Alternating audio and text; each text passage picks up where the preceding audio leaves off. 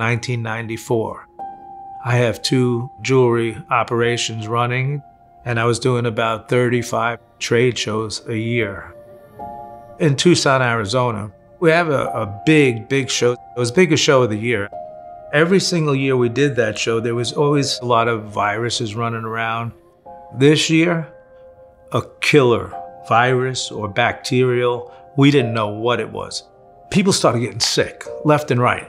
The medical officials didn't know what it was. By the 3rd day of the show, I started to get sick so badly. And I was sweating, my throat was swollen like this. That night, I physically remember hearing myself take my last breath. I left my body through this beautiful fluorescent glowing mist. I have a feeling like I never had before. I remember saying, I'm home. I'm finally home.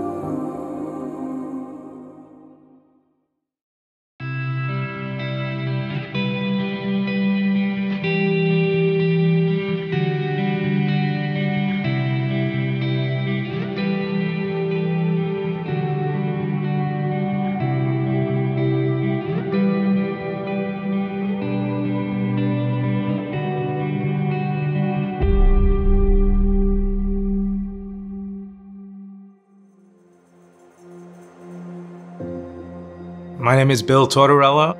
Well, I grew up in Brooklyn, New York. My mom owned a bar and grill across the street from Ebbets Field, where the Brooklyn Dodgers used to play. Quite amazing when I was a little boy growing up. I remember being at the pennant games with the Dodgers playing the Yankees, I think in '56 pennant. Mickey Mantle steps in. Going, a home run for the Yankees' great slugger. His 3rd in this year's fall. That was amazing life growing up when I was younger. I was an artist. I took commercial art and illustration. I graduated art and design in New York. I worked for Triad Studios and commercial art. We used to do work for Benton and Bowles, which was the biggest ad agency in New York City at the time.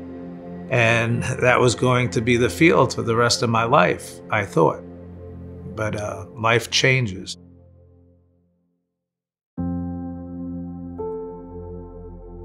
I moved down to Florida when I got married, 1973 now. My dad used to have stories about Miami Beach, Convention Center, the palm trees, the blue water, you know, and I'm thinking in my head, Miami's a big city. Well, Miami's a big city now, yes, but not in 1973. 1973, the skyline of Miami had maybe 4 big buildings in it. And I come to find out there's no ad agencies. I can't find a job in my field. That's when I started to search for a new job. There was an ad in the Miami Herald that they needed emergency medical technicians. They needed them for the county because everybody was retiring to South Florida at the time. So they were really in dire need for help. They actually told me they would pay me to go to school, and I would work on the units as an attendant alongside the 2 paramedics along the way. So I worked during the day and I went to school at night until I got my, you know, my badges, I call them. When you go into work every day for years and just pick up people that are broken up and having death in your hands every day, it gets to your psyche inside. I had this thing called PTSD. They told me I had needed some time. I had left being a paramedic. I happened to open a business up selling jewelry. This business fell into my hands practically. A friend of mine was a Teamsters driver. He drove trucks and they had these things called seconds, boxes of seconds, like where the jewelry wasn't that badly. That week, it was a big flea market. I bought 2 4-by-8-foot tables and a pop-up tent. And in 2 days, I took in $2,800, all for something that cost me less than $200. and I found a new career. Fast forward to 1994. I have two jewelry operations running down in South Florida, one in Pompano Beach, one in Fort Lauderdale. And I was doing about 35 trade shows a year. And 1994, we have a big show. It's the biggest show of the year, actually. It was in Tucson, Arizona. Every single year we did that show, there was always a lot of viruses running around. This year, a killer virus or bacterial. We didn't know what it was. It just came through. People started getting sick left and right. The medical officials didn't know what it was. By the third day of the show, the lady across the booth from me, the lady just fell to the floor. And, you know, the paramedics came and everything, and I was still fine. I went over to see if she was okay. That night, I started to get sick so badly. And I was sweating, my throat was swollen like this. They took a look at me and they said, "Bill, you gotta get over to the hospital." And they hooked me up with intravenous IV. And after, they brought my oxygen levels back up, and they got a couple of bags with antibiotic in them in me. They said, "Your oxygen level's good now. You could actually go back to your hotel, but we want you to go directly to the hospital in the morning if you wake up and feel the same way." So I went back to the hotel room. That night, I physically remember hearing myself take my last breath. I left my body to this beautiful fluorescent glowing mist hovering over my body, looking down upon myself. And when I recognized that body wasn't alive anymore, this beam came from behind me so bright, it lit up everything underneath me. And it drew me right into the gateway. This beautiful tunnel. The tunnel was made up of magnificent colors. And now I am starting to move. But I'm feeling this amazing feeling. I have a feeling like I never had before, a love. The love was so incredible that you actually become the love. Now you're in this light, you're part of this light, and I'm moving at what seems to me like the speed of light. No debris, nothing, just light, beautiful colors whizzing by me, going through me. And this love is growing stronger and stronger. By the time I get to my destination, I remember distinctively saying, "I'm home. I'm finally home." I remember hearing a soft voice speak to me. And she says, "Yes, Bill, you're home in the light of God." And then she says, "My name is Antonia. I am one of your guardians." And now I'm being greeted by spirits all around me, family, friends.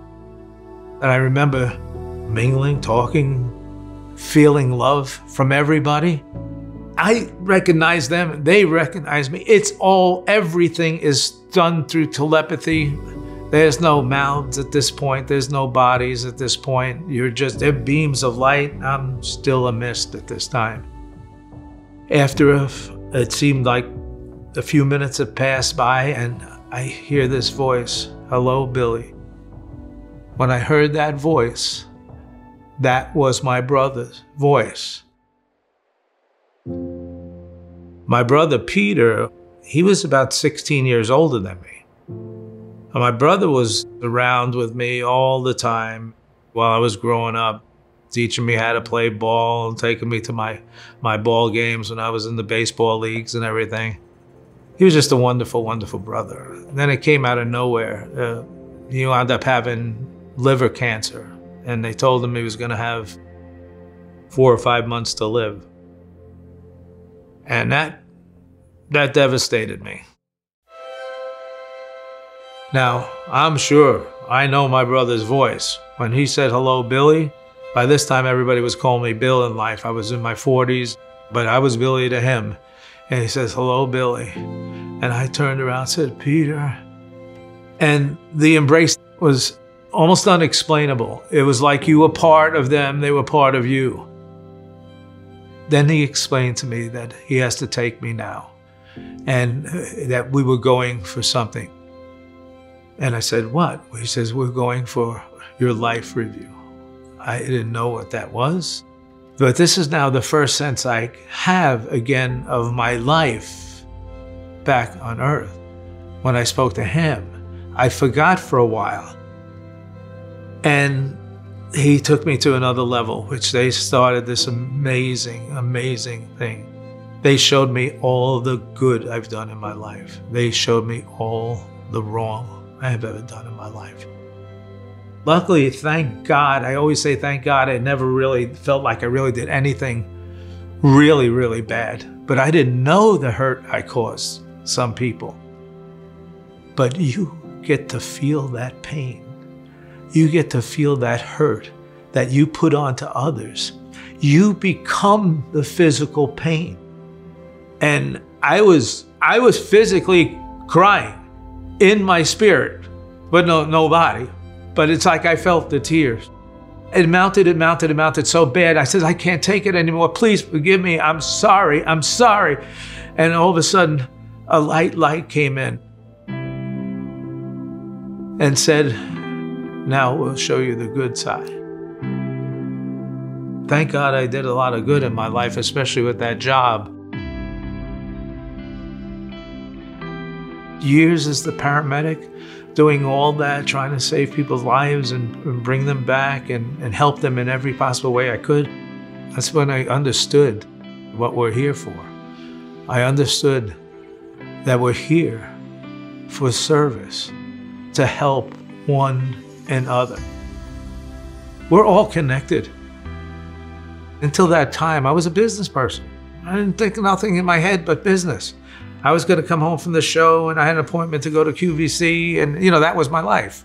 I didn't have those kind of thoughts in my life prior.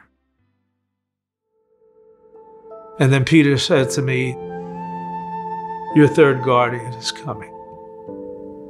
And this man of great age, wisdom, when he approached me, I knew him my whole life. He was that voice that always spoke to me in my ear. He was the intuition that kept me out of trouble like a lot of my friends were getting in. I would always hear these things, it's not the right thing, You say that in your own mind, but that's your intuition. But he came to us and we were standing there. And I remember Antonia there, and Antonia said, "Look at yourself, Bill." I remember looking down at myself and I changed into this magnificent being. Now I was like the other spirits. I was this beautiful beam. Now we're back in spirit, so I'm just feeling that complete love again. In your spirit side, you're always in love, where you're connected to everyone around you. And they take me to a final level. All three of them take me to a final level, where I believe it's almost like a panel. They take me up in front of these magnificent, beautiful, beautiful angels all around. And I remember they explained to me that you're going to get wisdom and knowledge through these angels. I started getting bombarded with different thoughts. Angels would approach me and I would see the universe. Angels would approach me, I would see combustion, nebulas being created. I would understand that we all come from stardust in somehow, some form. Another angel approached me, crystal numbers floating down in lines and numbers with light. All these numbers were lighting for me. I couldn't understand. The 3, The 9s would light over and over and over again. The 6 would light. These particular numbers, the 1, the 8, the 3, the 6, the 9, they lit up brilliant. And they explained it to me as if those numbers, they mean everything. If we didn't have these numbers, we wouldn't have our tides. They explained on Earth, we wouldn't have seasons. We would not be here if it wasn't for these numbers.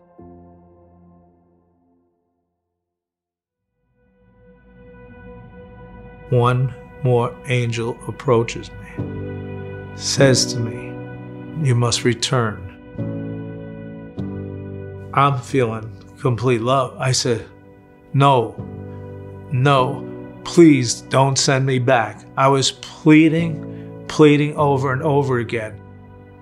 She says again, you must return. I did everything I possibly could think of not to have to come back. The next thing I know, I'm being pulled back through a vortex, flowing back faster and faster and faster, and then I'm starting to feel pain, and then I'm zapped in my body.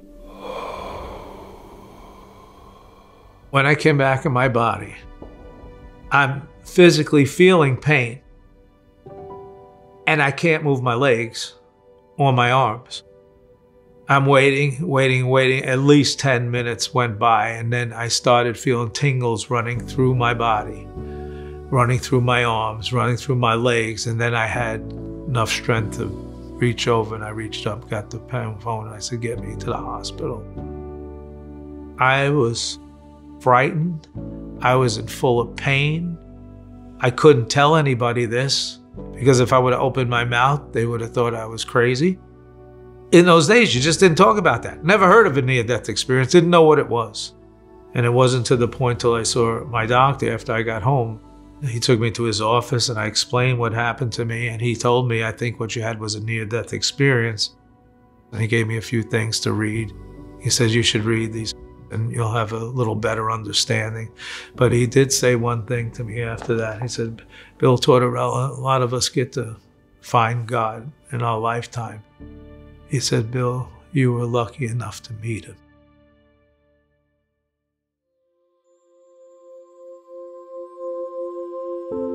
I have no fear whatsoever in dying after my near-death experience. I welcome it someday. That's my home. I'm going home. You know, I know where I live. I know where I'm going back to. I know that this is just a temporary thing, but this is where we learn. You see, that's an important part as well. We learn how to feel here. And that's something we don't have on the other side. The only feeling we have on the other side is of one complete love and service. It's one whole feeling. Those are together as one. But that's it. There's no pain on the other side. There's no sadness. There's no sorrow. None of those human emotions exist. That's why there's no selfishness. There's nothing on the other side like that. That love and service that you feel on the other side overwhelms anything that you could think of here by boundaries, by hundreds and hundreds of times more wonderful. This is a temporary abode. We're in this casing here, but this is not us. We're beautiful beams of light. We're spirits of the universe. And when we all get there someday again, you'll recognize it too. You'll recognize it as home.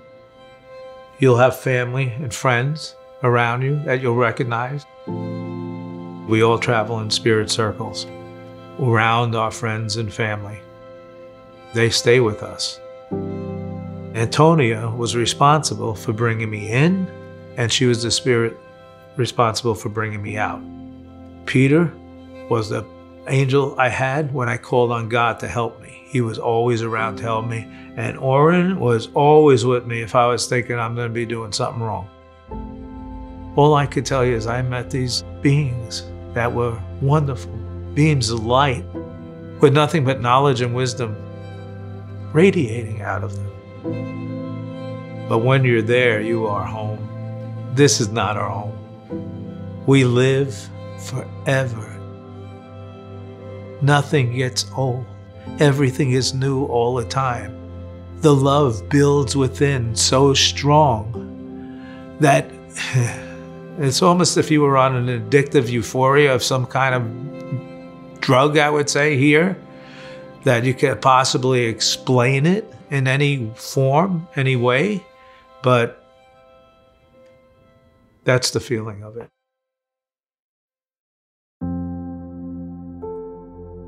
Our purpose is love. When we're babies, we are love. We're still contacted by the other side.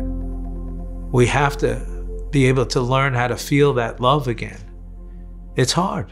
We live in a world that's very tough now. Things are moving too quick. Things move too fast. We have to slow down in a way.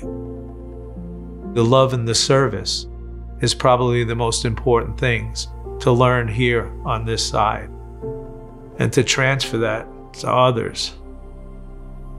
Coming back, I knew the best work I've ever done in my life was when I was a paramedic and, did all that service on a daily basis for people.